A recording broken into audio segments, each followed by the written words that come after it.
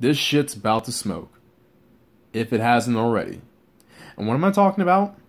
Well, I'm talking about the latest feud between Umar Johnson, aka Jermaine-in-da-Hotel, which I think is what his real name is, thanks to one Tariq Nasheed, aka the lip smacking Mack. And these two individuals apparently have stolen all the other beefs that happened between the pro-blacks, the Hoteps, and so forth. Within 2 days of us going into 2018 as having the biggest pro-black beef of the year. Part of me says this is fake. Part of me says this is scripted because you know what? We couldn't have Sa Netter and Sara, Sooth-And-Say and those guys have all the shine of having the biggest beef of the year. I mean, we have to have the two big juggernauts of the Hotep, the conscious community, whatever they want to call themselves these days, the pro-blacks, pro-wax. We have to give them the freaking the super card of the year, which is what we're receiving, guys. So if you're on YouTube right now, you have nothing else better to do, right before you're waiting for the UFC fight tonight, you got a stat card right here. You got a main event card right here with Umar Johnson and Tariq Nasheed. Now, what are they beefing about exactly?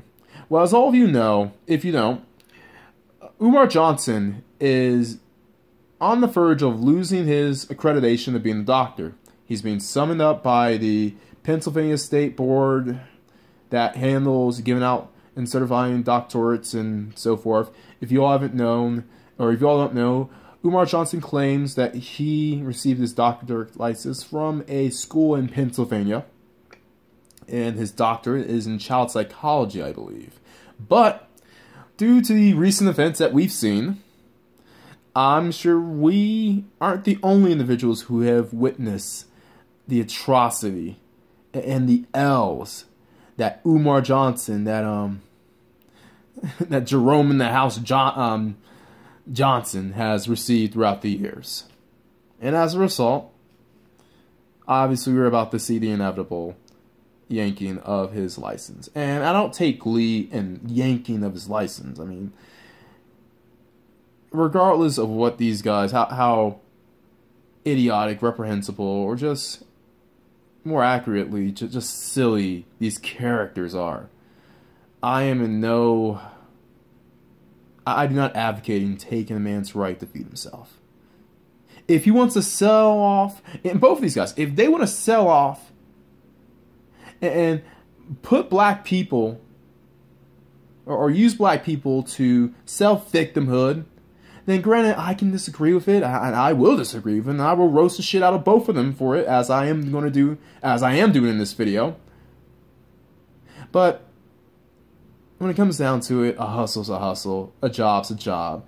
And if you find people silly enough to believe your half-truths and your half-lies and your YouTube tears, and if you can make money off of that, then by all means, God bless America.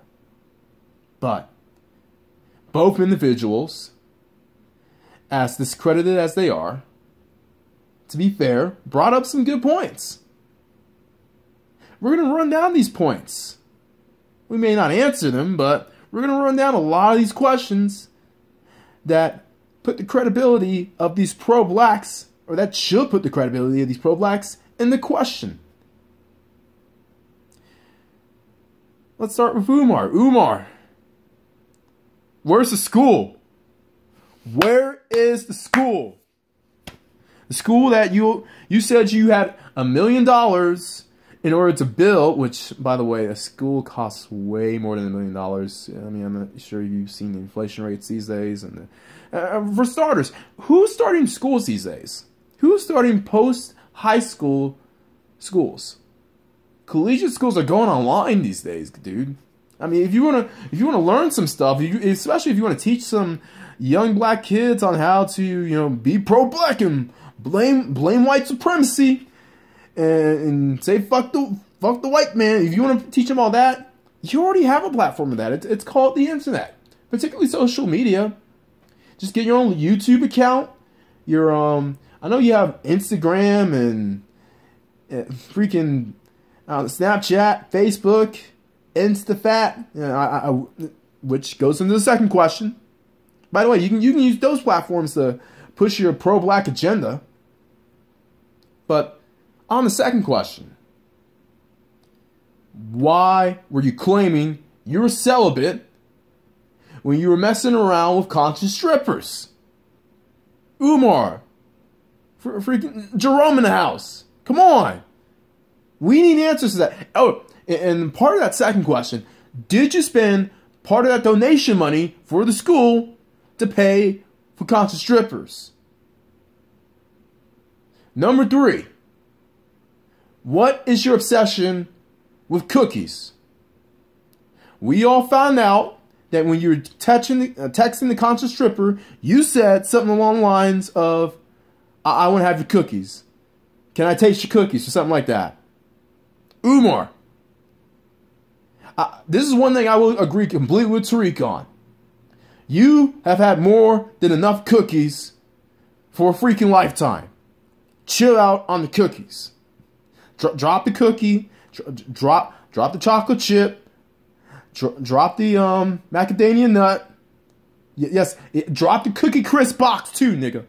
I saw that. We all saw that shit. Question number 4.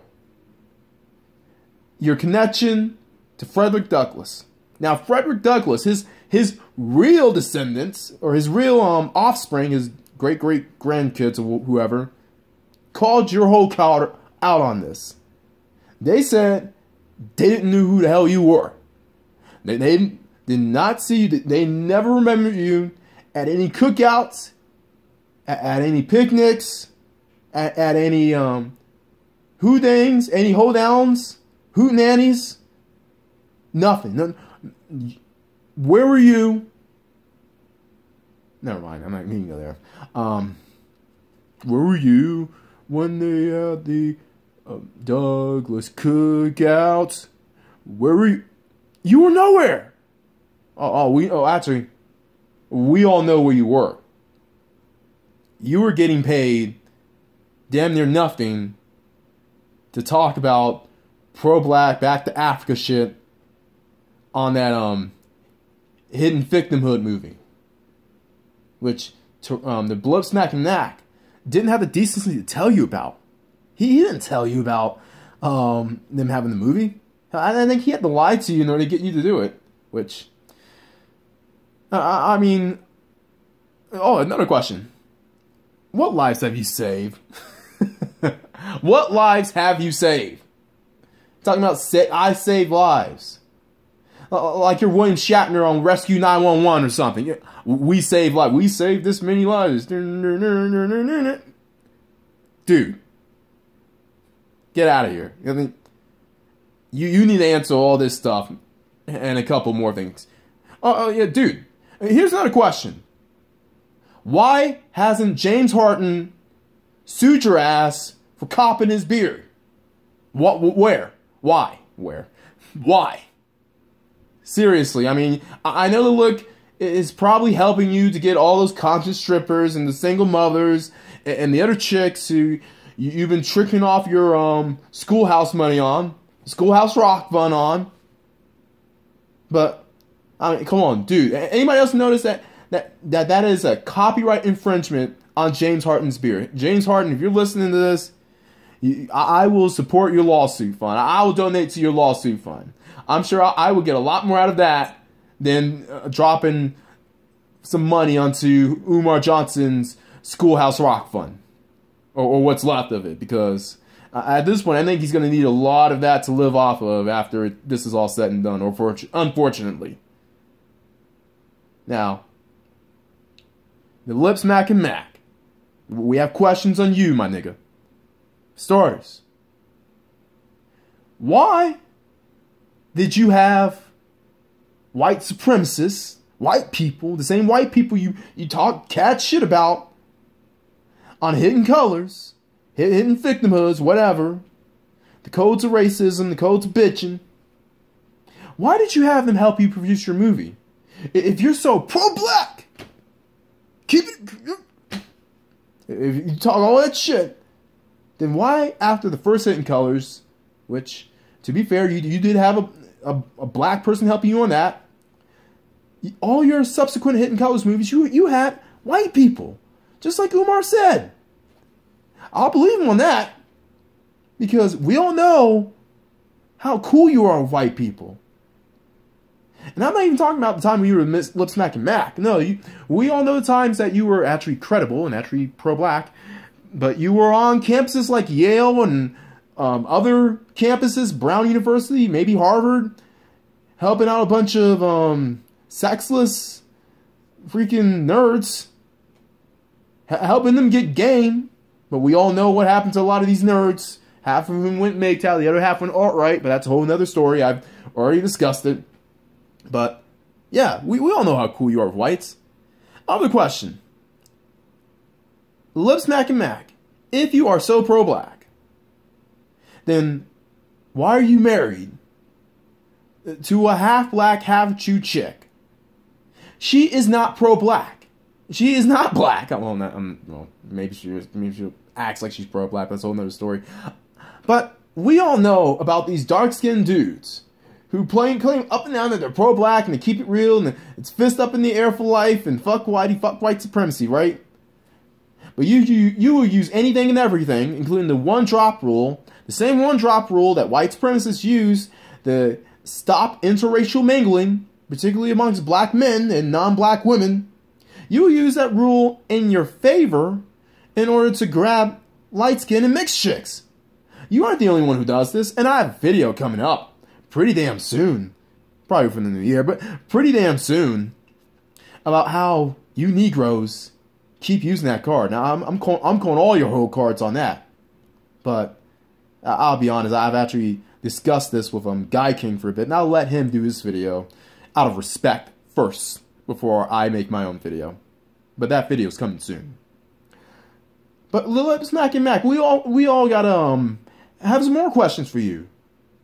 If you are so pro-black, why is Hidden Colors focused not on teaching people their history in order to help themselves, but they teach people history in order to let themselves view themselves as victims of white supremacy, and give them more fuel to blame the white man and fuck whitey instead of getting themselves up off their ass, doing for self, having their own black businesses, and straighten up their own communities. I mean, if Hidden Colors were about, about it being time to, it's time to get up off your ass, it's time to get up at 7 a.m. and clean your streets, kick these drug dealers out, build these businesses back up, these boarded houses, boarded buildings. There's no excuse why a lot of these black businesses and black homes can't be occupied. Unless you're going to wait for those same white people you're cool with to gentrify them. I mean, it's... But, Tariq, a few more questions. One. Well, not one, but this is probably like a fourth. But the other question I have for you is this. How much did Wash Your Ass, the album, sell? How much did that shit sell? Did that shit go platinum, gold, silver, even bronze? I may have heard one song from that Wash Your Ass album, and that was probably something that either you or Tommy played when two of you were cool, or something like that. I'm not sure. But if you are so pro-black, why were you willing to make an album of Wash Your Ass, of basically talking about bitches and hoes, exploiting black queens, and just talking about shooting other niggas? Because that's probably what the album is about. I mean, let's just be honest. If, I'm not going to even ask you about the pimp stuff, because, everyone can learn from their lessons, but Tariq, if you are so pro-black, why do you live in the San Fernando Valley? I don't know if it's Van Nuys, North Hollywood, Hollywood Hills, wherever. So that region, I was told that's where you stay. And I'm not telling people to go to your house or anything like that. No, I'm not going to DDoS you. But why are you living among a bunch of non-black people if you are so pro-black? Answer that. In the words of a roaster that I used to watch, well, not even used to watch, but I watch since he's on here occasionally. And his words, answer me, bitch! But you don't have to answer to me. You don't have to answer to Umar Johnson, or neither does Umar have to answer Tariq. But you both have to answer to the community on the bullshit that both of you have created in your little money-making black victimhood schemes. We need answers. I'm not going to ask where are the pro-blacks on this, because we all know a lot of them are either hiding in their little community ballroom convention centers, not trying to answer this, trying to say like, oh, yeah, y'all need to be woke, yeah, we need to rise up. Yeah, what's that term everyone says? We need be conscious or some crap like that. Either that, or they're playing around with snow bunnies, like what was that? Polite. There we go. Polite, Sooth-And-Say, Sooth-And-Say, whoever the heck. But yeah, well, we all know right now that Brother Polite is calling Solo TV 84 up and is asking them where the snow bunny's at. We all know this is a fact. And I'm going to leave it on here. This is just, honestly, this isn't really anything that serious. But I know a lot of you pro-blacks, you Hoteps, back to Africans, will get triggered over this video. And I'll be honest, this is one of those kind of videos in which I'm just making for shits and giggles. Because that's all these two guys are worth. Just a bunch of shits and giggles. If you want to get entertained, if you want to be entertained, if you want to be like, man, if you want to get a bunch of laughs like that, yeah, these two are the shit. These two are funny as hell. These two are entertaining as hell. But when it comes to taking these guys serious, especially in regards to speaking of black issues, let's stop relying on leaders. Let's start thinking for ourselves. And ultimately, let's get the hell off this victimhood crap that these so-called leaders, from your Messy Jacksons and your Al Charlatans to your Jermaine-in-da-Hotel. Damn! Jermaine-in-da-Hotel! Or Jerome-in-da-Hotel. Damn, that's his name. That's his new name from now on. Jerome-in-da-Hotel. Jermaine-in-da-Hotel. And your lip-smacking Macks. Well, let's stop following these people. Well, let's make our own paths. No more leaders. No more pillars of the community. No more of this crap. Think for ourselves.